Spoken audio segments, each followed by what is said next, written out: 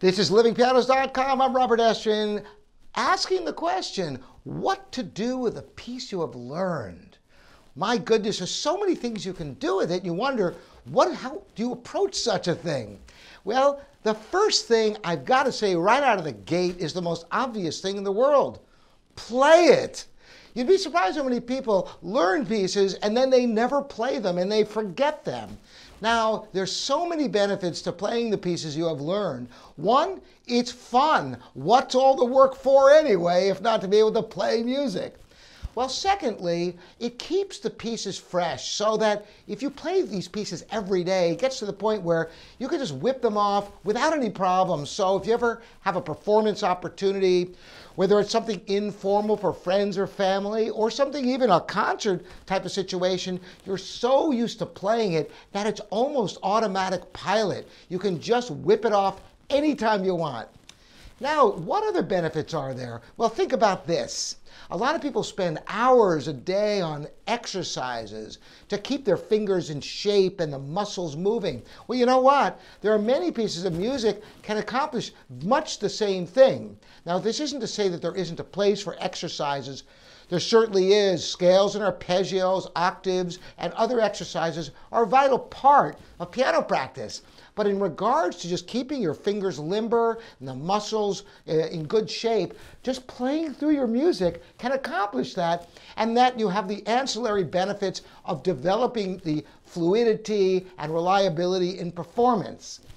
But like anything else, if you play them over and over and over again, there could be minute changes along the way. In the olden days of analog tape recording, if you ever made a tape of a tape of a tape, the sound gets pretty awful because each successive generation has a little bit of loss of quality, unlike digital recording today.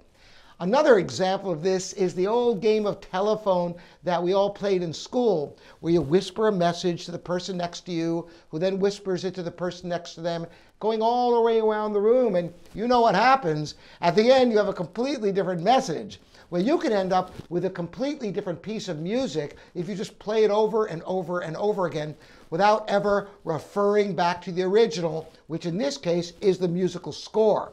So how do you approach that? The best way is to take your score out of whatever piece it is that you've been playing all the time. Find a tempo at which you can read it. Now that tempo is going to be far slower than the speed you're probably playing it at. Because if it's a piece that you learned and have played hundreds of times, you have a tempo that's much faster than the tempo you can actually read all the details of the score.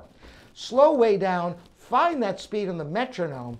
Take your foot off the pedal so you can hear clearly everything you're doing.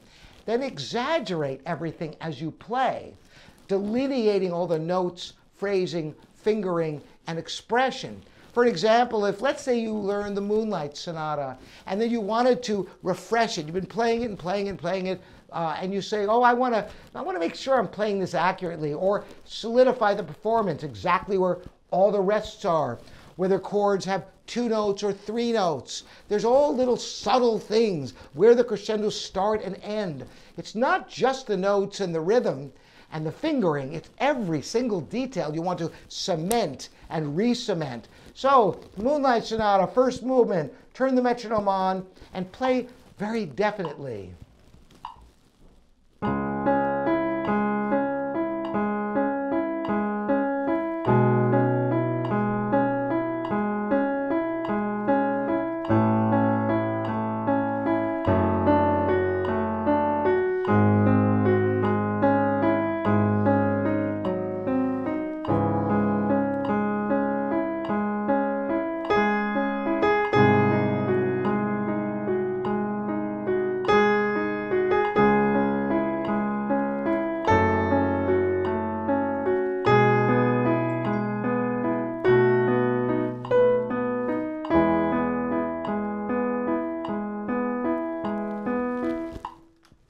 Now, if you can reach that ninth, by all means play it.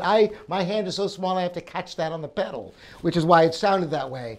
But that might not be an appropriate tempo for you. You might want to take it even slower, slow enough that you can read every note and play everything accurately.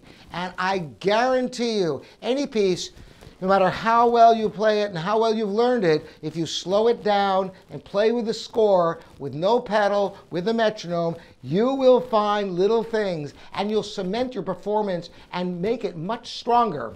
So the lesson for today, what do you do with pieces you've played before that you've learned? Keep playing them so you don't forget them, number one. Number two, re-solidify with the score, playing slowly with no pedal, with the metronome to make sure you keep an honest performance. There could be other practice techniques you could also employ in strategic parts that need the work, obviously, but these are the basics for what to do with pieces you already know. I hope this is helpful for you. Again, I'm Robert Estrin, livingpianos.com, your online piano resource. Thank you so much for joining me, and you can subscribe if you want to get videos like this in the future. See you next time.